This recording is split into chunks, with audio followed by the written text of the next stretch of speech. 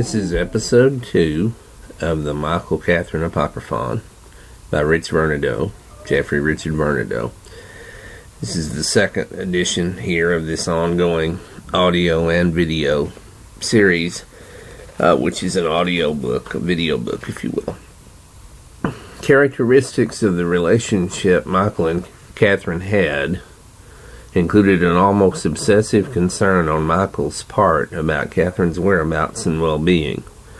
This was matched in equal intensity by an almost deliberate willfulness and independence on Catherine's part to go wherever she pleased without even informing Michael or the children at times.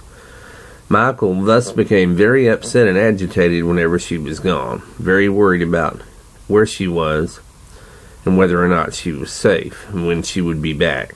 Michael once stated quite accurately, "Catherine does what Catherine wants."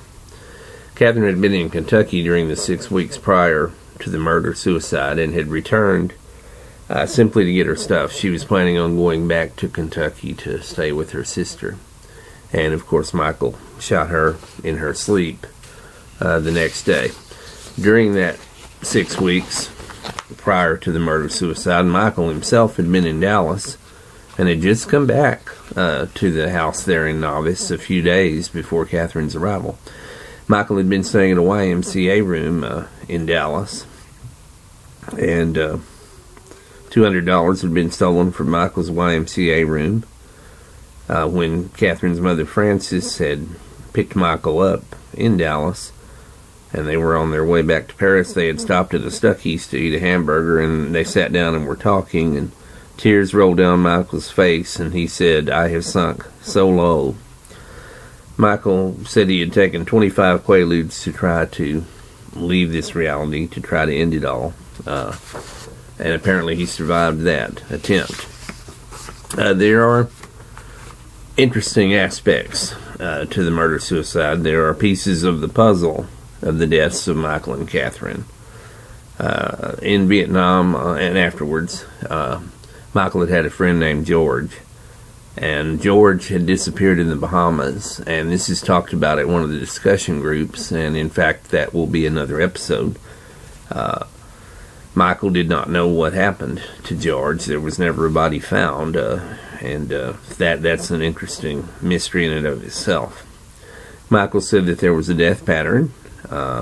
He talked about his first wife and child being killed in an accident involving a drunk driver in Fort Worth in 1962. I'll also talk about that incident. I'll elaborate on that incident more in a future episode. There was a time several months before the murder-suicide when Catherine had felt physically threatened by forces. Several people in the discussion group had some incidents occur during a certain weekend. There was a point at which Michael asked one of the discussion group members to buy him a gun. That person, of course, refused. Michael had talked about suicide to Frances, Catherine's mother. At one point during one of the discussion groups, and I have this on audio cassette tape, and I will be presenting it during one of the episodes, Michael said, "Suicide, picking up a gun and shooting yourself. Death, as I understand it, is pure escapism."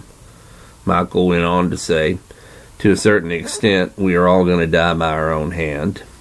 And then Michael had said, "My death is going to be different to anybody else's. Whether or not I know what it is just for me." Now, those three statements were made during the same discussion group meeting, September 16th of 1980. They precede the murder-suicide by almost exactly 1 year. So there was suicidal ideation in Michael's mind up to a year prior to the event. Michael carried no driver's license, had no checking account, and no ID. At one point, Michael had been diagnosed as manic-depressive by a psychologist. There was a woman named Carol Nelson who had studied some occult and metaphysical things with Michael, and she died mysteriously. Was either considered a suicide or a perhaps natural causes, but there was an investigation into her death.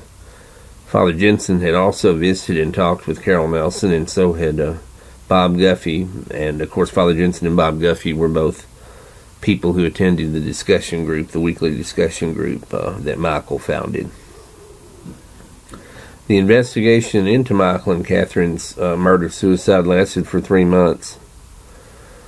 Michael could be jealous, possessive, and got very angry from time to time. He realized Katherine was leaving him permanently to go back to Kentucky. This could have been the triggering incident that caused him to kill her and then himself.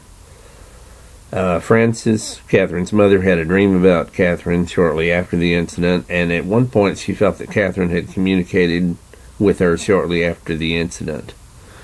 Father Jensen reported Michael appearing to him after Michael's death with the message, "Tell the people I was deceived, Satan is real."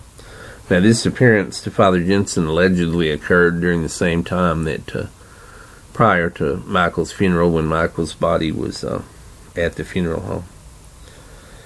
Frances, Katherine's mother, Frances, in visiting Michael's grave, felt a heaviness and a sorrow over Michael's grave.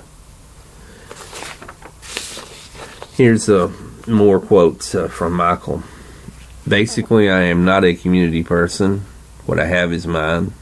What I do is mine. The way I look at death, if it was tomorrow morning, I'd go to sleep and I'd be ready. Some people can experience their own death in the here and now." In another quote, he says, "I know why I'm here, and it's for a good reason. To help where I can, to give something, to enlighten somebody."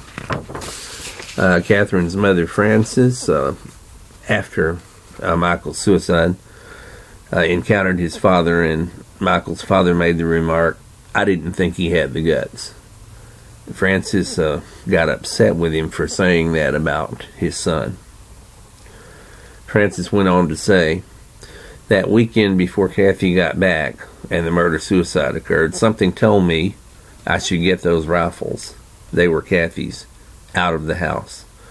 Michael told me he hadn't slept for 3 days. I could tell he was completely out of it. He seemed to be under the influence of some drugs, and it scared me. I believe he had been planning what he did up to a year earlier. Kathy never believed that he would actually harm her.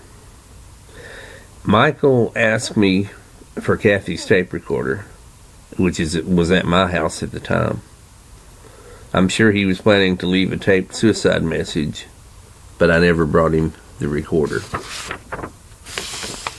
And I think that will, for the time being, wrap up this second edition, the second chapter in the MICHAEL-KATHERINE Apocryphon.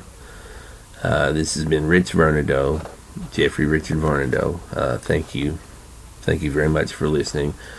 Remember to hear the rest of the series, and there will be a number, obviously a large number of episodes after this one, because there's a great deal of material here that we're dealing with. Thank you very much.